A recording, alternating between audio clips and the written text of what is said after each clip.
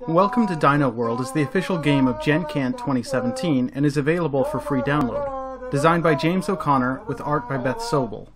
All that's needed to play is the free player sheet, a writing utensil, and 3 6-sided dice.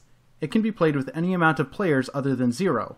Using dice, you work to build your own Dino World Park, adding paths, buildings, and of course dinosaur enclosures. Attractions and dinosaurs connect to the path are worth fame points at the end of the game. Every time a dinosaur breaks out, it's worth negative points. The player with the most at the end of the game wins. Turns are broken down into phases. Acquisition phase. Roll dice equal to the highest park level in the game. Each park starts at level 1. Once a player has accessed all options in a level, they then open up the next level of attractions to all players and another die is added to the pool.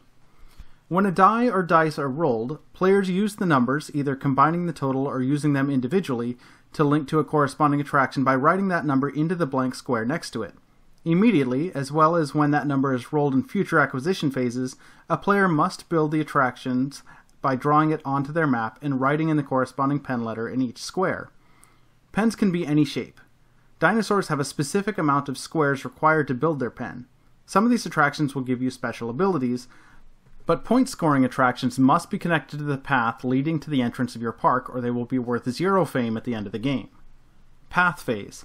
In the path phase, the same die or dice results are used to add paths to your park. Consult the grid at the bottom of the player sheet to see what types of path you must draw onto your map. The path icon can be rotated any way you like and can be placed anywhere, not needing to be connected to anything else.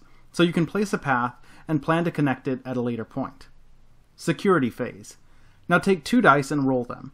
Add the numbers together and consult the security panel.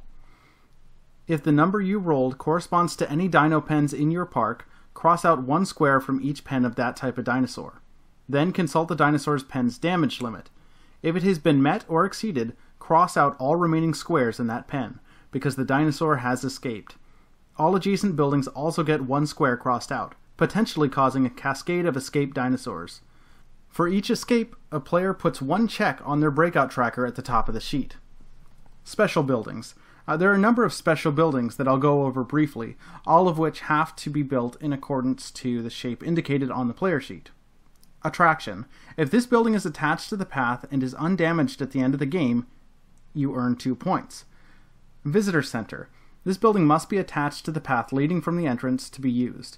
Once built, you can use this building to re-roll any die. Each visitor center can only be used 4 times. Security. When you assign a number to security, you are able to mitigate the damage done during the security phase. If your security number is rolled, fill in a pen letter /circle on the security panel. You must fill these in order either from the very top or the very bottom of the chart and work your way towards the middle from either end. Now, when that number is rolled in the security phase, no damage is dealt. Operations. This building does not need to be attached to the path. It can be used 3 times to modify the dice plus or minus 1 number. When the ability is used, cross out 1 square. Fuse box. Fuse boxes do not need to be connected to the path. These boxes can absorb damage. When damage would be dealt to a pen or building, you can apply it to a fuse box instead. When any player is unable to place an attraction or path, or when a player has had a 3rd dinosaur escape from their park, the round finishes and the game ends. Players add up their score. Each dinosaur attraction that is still intact and is connected to the path earns the fame points listed to it in their star icon. Players also earn 2 fame points for each attraction building connected to the path. Points are removed for breakouts and the player with the most fame wins.